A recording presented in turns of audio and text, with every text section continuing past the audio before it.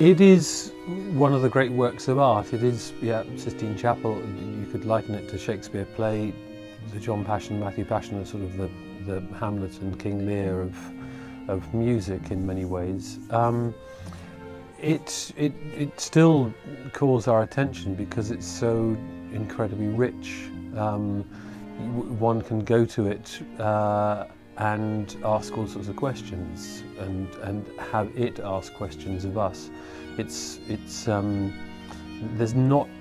are not sort of simple answers. It's got very, very beautiful music, but it's got some very disturbing music and some music that is designed to disturb.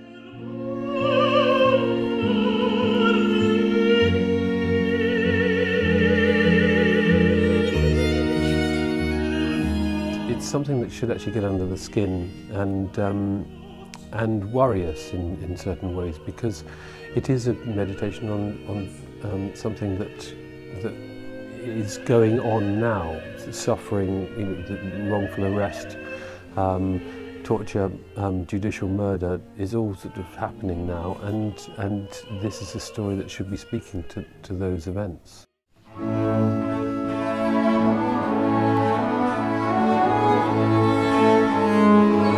The Orchestra of the Age of Enlightenment is a wonderful orchestra for exploration.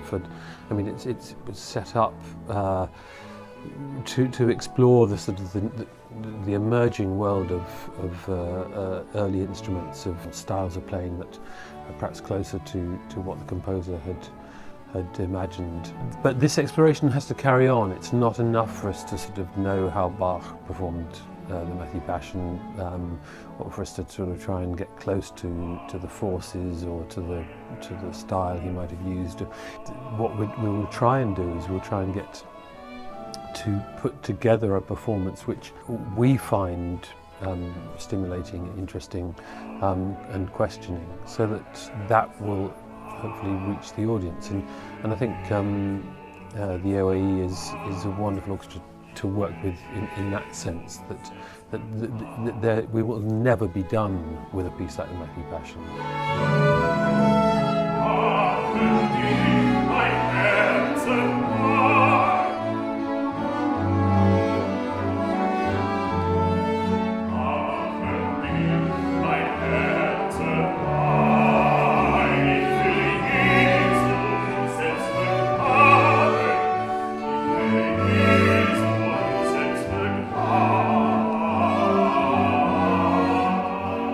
One of the reasons to do it in the way that we're doing it is with no conductor, and that is so that there isn't a sort of focus of attention in quite the same way as there is when there's a conductor waving his or her hands. It's supposed to be about text, and about the way that the text and the music combine to tell stories, and I'm very keen that this should be as immediate and as compelling as possible, and I hope that's what we'll achieve.